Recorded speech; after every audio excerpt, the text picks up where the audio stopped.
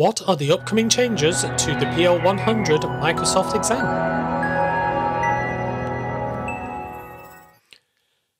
Hello, I'm Philip Burton of idodata.com. Microsoft's PL-100 exam is the second in the Power Platform exam range. So whereas the PL-900 exam is all about the fundamentals, what you can do, the PL-100 is where we start putting them into action. So you can see that you envision and create business solutions to simplify and automate tasks and processes. So that involves designing and managing business solutions, analyzing and visualizing data, and creating business solutions using Canvas Power Apps, model-driven Power Apps, and Power Automate flows. So what is changing as of the 19th of January 2024? Well, let's go through the old study guide to see what is being removed, and there's quite a lot. So first of all, this design business solutions has been completely rewritten. So gone is create a high-level design, gone is design the user interface for business solution, and gone is most of design reporting and visualizations for business solutions. The only thing which has remained is the select reporting options. Now for me, this is no big deal because these are generally things that you need to know to be able to do everything else. For example, define visualizations for model-driven dashboards. Well, when you're creating a model-driven dashboard, you need to know what visualizations there are anyway. The only section which is remaining is identify Microsoft Power Platform components. And that is unaltered except for one, describe use cases for chatbots. Now, Power Virtual Agent is now being taken out of the Power Platform sphere and more into the Copilot Studio. So I suspect that's the reason it is being taken out. Virtual Agents is also being taken out of the PL-200 exam as well.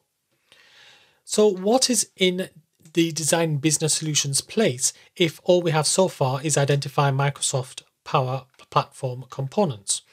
Well, we have manage Microsoft Power Platform components during development and configure Microsoft Dataverse. There are some subtle changes to what is happening, plus a couple of additions. So we'll go through those additions when we have a look at what is new to the PL-100 exam. Analyze and visualize data remains unchanged. So that is here. So you will still be creating and consuming Power BI dashboards and describing AI builder models. And the create business solutions is largely unchanged as well, except for the removal of the manage Microsoft Power Platform components. So for model-driven apps, all of these items are remaining. For create and manage Canvas apps, the build Canvas app screen is being removed, and I don't know why, simply because to be able to do anything else, such as adding Canvas app assets and components, you would need to have a screen to begin with.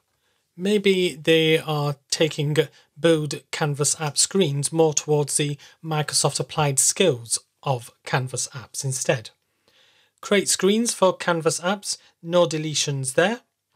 And when we get to create Power Automate flows, the create a desktop flow using Power Automate Desktop for personal use has been removed.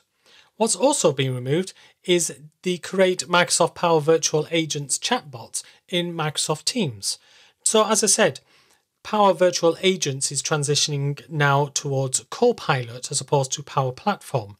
However, there still is a Power Virtual Agents chatbot in Microsoft Teams, which doesn't seem to be removed. But maybe the fact that the main Power Virtual Agents is going away from Power Platform means they want to get rid of this as well. So between the Power Automate Desktop and the Microsoft Power Virtual Agents, that is two fairly big deletions from the PL-100 exam. So what's being added? So if we have a look at the skills measured as of January the 19th, 2024, then we start off with Copilot. So we've got AI already with the AI Builder, but Microsoft Copilot is being introduced into multiple places within the Microsoft Power Platform.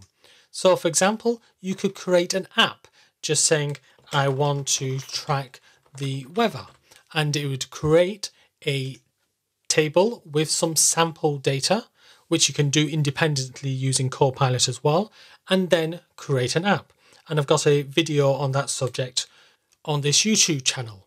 While editing Canvas apps, you can also use Copilot to do some modifications. For example, make all of the buttons blue, and it will go through hopefully every screen and change the color. Within Microsoft Power Automate, you can also use Copilot again to generate the initial flow and also to make modifications to it as well. The next new item is describe Microsoft Power Platform environments. So we're talking about things such as trial environments, sandboxes, production environments. And then describe use cases for Power Automate process mining. So this is when you go into a process which doesn't have a linear track and see, okay, sometimes we went down one particular route, and then other times we went down another route, and where does it loop, for instance? So in this particular map, it loops in this area. Now, also new to the PL-100 is importing and exporting data by using Microsoft Excel. Now, importing and exporting data used to be in the PL-100, then it was removed, and now it's come back. And it's come back partly, I think, because there's a different way of doing this. So now you go into Create, and you can open up Excel here, or you can go into Tables and say, I want to upload an Excel file. Again, you can see the Copilot symbol here, and upload an Excel file. Also, you can use Copilot while it is importing. So this is in addition to creating tables and table columns by using Copilot in Dataverse. Another thing that has been in and out of the PL-100 is create and configure model-driven app charts. It is in the PL-200, it used to be in the 100, it was removed, it's now come back. A fairly simple feature. Describe modern controls and themes. So if we go back into our Power app, we can go into settings, and in the general tab, it used to be in upcoming features, but it's now moved. You can enable modern controls and themes. And if I do that and add a new component, you can see we now have, in addition to the classic components, a set of modern components as well. Microsoft is still generating them. So I don't think from this exam it wants you to principally use them, but to have knowledge of them instead. Determine when to use screens. So I said previously that configuring screens has disappeared, but now you still need to know when to use them.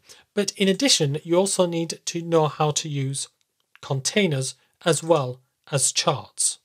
So unlike the model-driven apps, here we are talking charts such as column charts, line charts, pie charts, and Power BI tiles. So these are the changes that have been made to the PL-100 exam as of the 19th of January 2024. So in summary, the Design Business Solutions has been completely redesigned. There is a removal of Power Automate Desktop and Microsoft Power Virtual Agent chatbots in Microsoft Teams, and there has been an addition of Copilot, among a few other things. Well, I hope you found this video useful. If you did, then why not like it? And why not subscribe and click that bell? That way you'll be notified of any new videos. In the next video, we'll have a look at how we can create new apps by using Copilot.